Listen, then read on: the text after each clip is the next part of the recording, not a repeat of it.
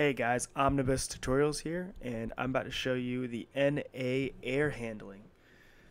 So NA errors most commonly occur in VLOOKUPs, and that's what I'm going to show you. So if in cell G16, that's column G, row 16, we hit equals, gotta get in there, excuse me, equals VL, and then you'll see VLOOKUP is a recommended one, and we can just hit tab to auto-populate that.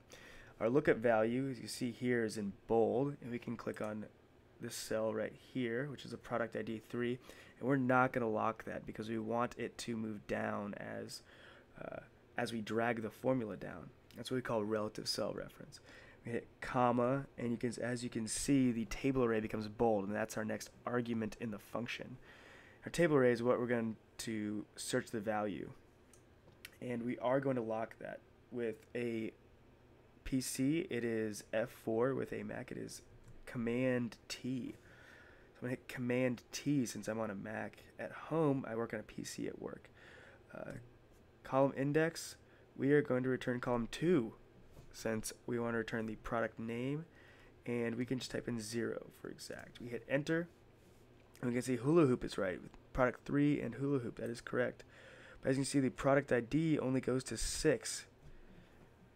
And we are going down. So we're going to get an NA error. It does not exist.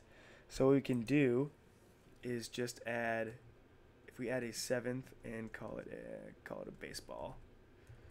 And I don't know how much baseballs go for. We'll say $9.99, and we can say sold 10. And it's still not showing up. And the reason is our table array doesn't go down to row 22, it only goes to 21. So we can make it go to 22, and we can see the red outline there, and indeed baseball shows up. I'm going to undo that to show you a little trick on how to handle errors. Sometimes you want NAs. If you are looking for what's not in it, you kind of want an NA. So it's not always a bad thing, but if you are trying to get help on it, you can click this little triangle and get help there. And that's error handling for NAs. Thanks, guys.